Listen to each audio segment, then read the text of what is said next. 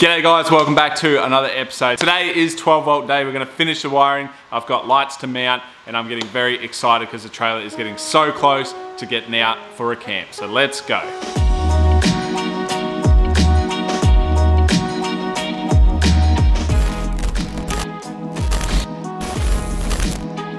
Now before we get into today's episode, I just wanted to let you guys know that I am now a bloody dad. I have a baby boy, his name is Wolf. He was born on the 11th of January and I've kind of kept it under wraps from YouTube a little bit. I don't really share my personal life too much. Obviously having a baby does take up a lot of time, so my videos might be a little bit scattered, but I am gonna continue to try and do this at the best rate I possibly can without stressing myself or my family out too much. Honestly, can't wait for the adventures with him on this channel. We're gonna do camping, full driving, all that sort of stuff. I wanna use YouTube as sort of like a memory bank for myself. So not only will we be doing workshop videos, but we'll also be doing like touring videos and 4x4ing videos just as a family. They won't always be really hardcore tracks. It'll just be like family friendly sort of adventures that we can go on as a family, and I'm very excited for that. So now we have the perfect excuse to buy a touring car. So I want you guys to comment down below what you guys would buy.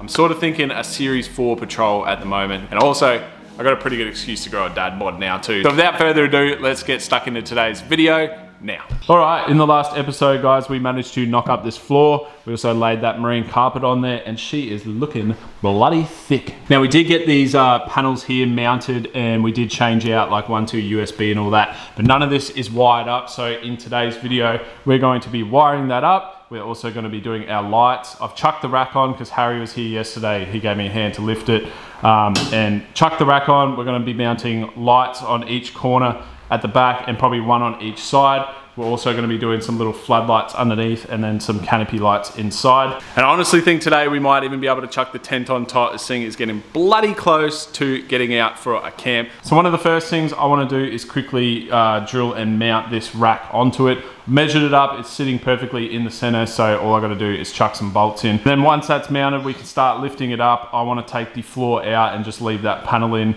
start laying all our wiring that we need to do. Honestly, fingers crossed that I have enough wiring because we are experiencing massive floods at the moment. My thoughts and prayers are going out to anyone that is affected by these floods. It's now Sunday, it's been raining straight since Friday, I believe, and it's just starting to ease off, so that's why I'm in the shed. So since we can't leave, if we don't have enough wiring, I'll probably have to continue this video to another day. Oh, and another massive upgrade that we have is we now have power in the shed. I don't know if you guys didn't know this, but we had the lights hooked up to an extension lead and I had no power in the shed right up until this episode. So this is super exciting for me, but obviously we have no lights, we now have lights, where before I had just an extension lead plugged in, which means all my power is now hooked up throughout the shed. We have 6 of these power points and I went out and bought these adapters so I can charge USB. I finally can have a desk fan, I can charge my torches. I've even got the bloody drill press hooked up. Look at that. I even got the air compressor hooked up, boys. The other thing I've always struggled with is lighting in the shed, but as you can see,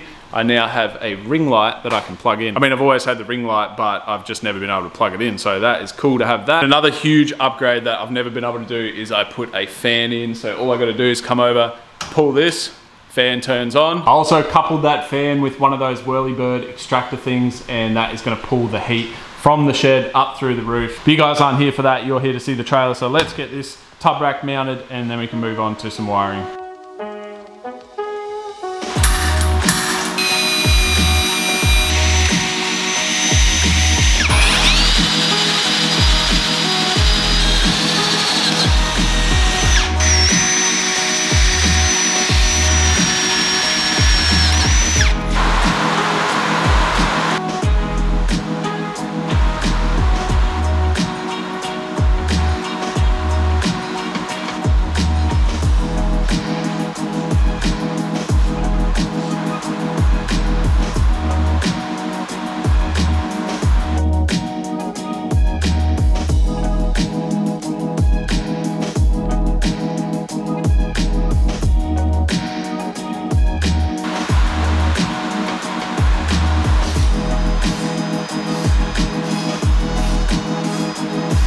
Absolutely bucketing down rain right now. That's a lot of rain, man. Can't film with this stuff. Crazy. So since it's raining so hard, I figured that I would do a voiceover on this part. As you can see, I'm sliding the canvas zipper in so I can zip this tent up properly and we can figure out exactly where we want to mount the lights. I know I want to mount them to the legs of the tub rack, but I didn't want the tent to get in the way when you're unzipping and zipping it back up. And just for aesthetic reasons, I didn't want that canvas to overhang the light. But you can see in this last clip that I managed to get it just under the canvas and it's not going to get in the way of the zipper. And I'm going to use this as a segue to introduce the sponsor of today's video. Have you heard about Fulcrum's sale? It's 50% off their click and fit system. Fulcrum's doing 50% off. 100%, I'll take it. So guys, the Bogan bus has come pretty far, but the last piece of Bogan on this bus is the suspension. Now Fulcrum have jumped on board and they're gonna send us out some of their new suspension to chuck on Harry's rig. Not only are they sending that out, they're also having a 50% off sale on their click and fit system for the month of March. Now click and fit allows you to buy your suspension online and get local fitment. So 50% off the installation of your suspension is huge, guys. We all know how much it sucks installing suspension on your driveway or in your shed. Without a hoist, it just sucks. So definitely jump on their website, jot your rego details in. It'll come up with all the suspension that's correct for your car. They're one of the only guys that do the rego check, which I think is great because it just means you're not gonna get the wrong parts. In addition to this, in the month of March, 3 lucky people will get their suspension fitted completely free. So now's the time to jump onto their website and get that quote.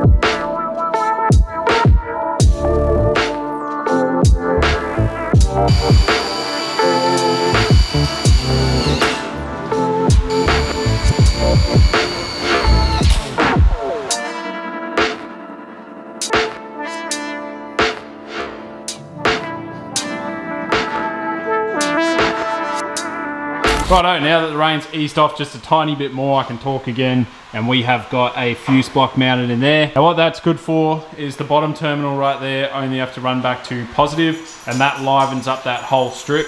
So then anything that I want to take positive out of there, I just take it from one of those side things. So what I'm going to do now is just start making leads for this. Now it looks a little bit confusing, but if you break it down, it's actually pretty easy. These two are for the actual lights on the switch because it has a large light and then a little small light right there. And obviously then we've got a red and a black, positive, negative. That's pretty self-explanatory. Now these are just negative ones, and then I need to run the positive to a fuse, and then that way these will also have power as well. So I'm probably just going to chuck these on time lapse and just bowl this out. It's just a lot of crimping, a lot of soldering, stuff like that. Pretty boring stuff. Once I get it live, I'll then come back to the camera and we can have a look at how it all works.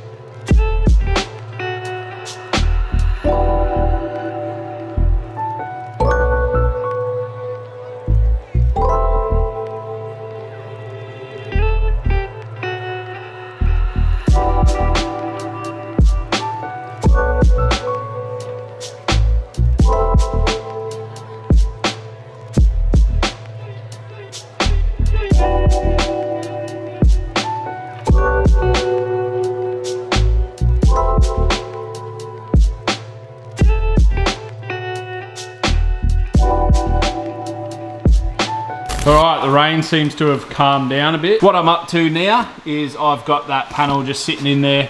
Obviously we're going to fix that up later. I basically got all of this wired up, and I've got this live, and then the only thing I need to do now is actually just run all the wires for the lights back to these switches, and we should have power. And you can see at the bottom there, that's my main power wire coming in. That brings 12 volt to this whole fuse block, and then I'm taking 12 volt out to all our accessories. I've also done a common earth down there. Now there is also a big wire going back to the battery negative just to help with that earth. Those are the two main wires feeding that fuse block, and then I've also made a short little lead that I just got to put connectors on it for the fridge plug there, because that's on an Anderson. So I'm making progress, but it's very slow at the moment, so I'm just going to keep bowling through it. It's time to wire up the lights. Now with these lights, all I'm going to do is take this negative wire and put a little terminal on it, and that is going to go onto a screw, and that'll be the earth, and then I only have to run the power wire down the beam through one of those waterproof glands and back to a switch. Same with these ones. Put a ring on the earth just to connect to the back of this bolt. That way you're not running two wires. I'm only running the one positive wire from each set of lights. And the way I think I'm gonna switch them is I think I'll have this light, which is gonna be my kitchen light, on one switch. I'll have these two rear lights on one switch and two side lights on one switch, and that's just so if we get to camp and there's someone, say, camping on our side, I don't want all the lights on, blinding one person. We'll be able to control where the light's coming from. I have also got these RGB strips in. They are just resting there. They did have tape on them, but they're not very sticky on my floor. So I'm gonna have to glue those ones in if I'm happy with it. And they are wired up to a control module back there. And the control module has a remote control, so I'll be able to just sit back, put some party lights on, make them orange so the bugs don't come. What do you reckon about the rain, Diesel? If anyone wants to buy one of these cardboard shredder 3000s, they're really, really efficient at shredding your cardboard so you can fit it in your wheelie bin. For 6 payments of $69.95, you too can have your own diesel shredder. Diesel shredder!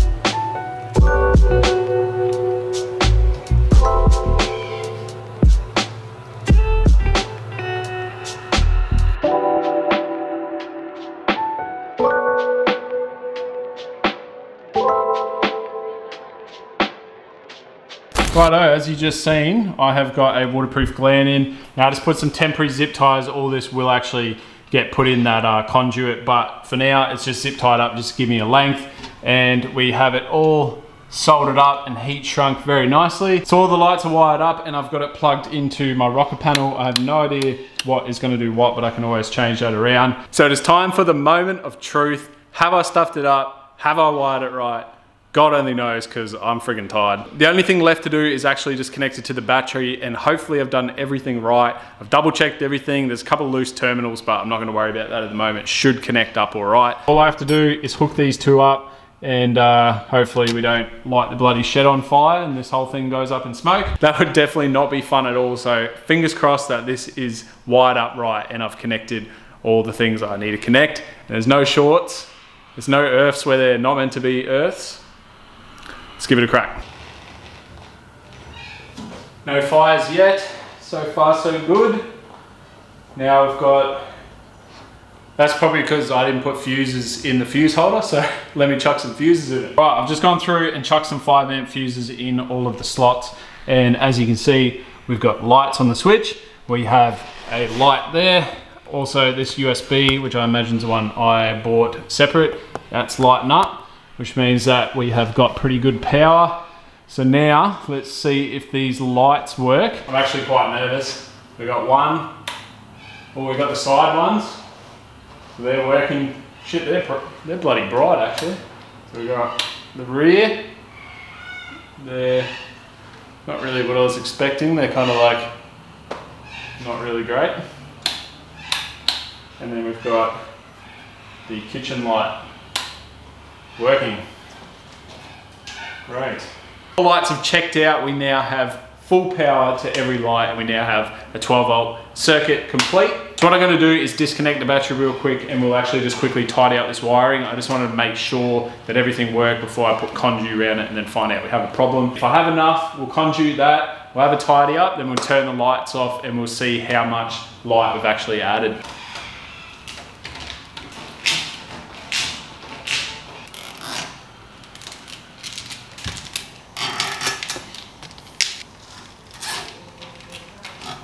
All right, I've just had a massive cleanup and I am freaking loving this trailer now. I got it all tucked up nice and neat under there with the conduit. You can't even see it from back here. All you can see is those little pod lights, which is great. These two lights are kind of weird. They're like very big circle lights. I don't really like it. I kind of need to get 2 more of them up here, but I just wanted to be careful just in case I wanted to use this as storage. I didn't want a pod light hanging down too low, which is why I went with them. I absolutely love how this has turned out. Look how tough. Look how tough that looks. It looks so good. So now that everything is wired up and ready to go, I'm gonna kill the lights and I'm gonna turn on these lights and we're gonna see how she looks at night.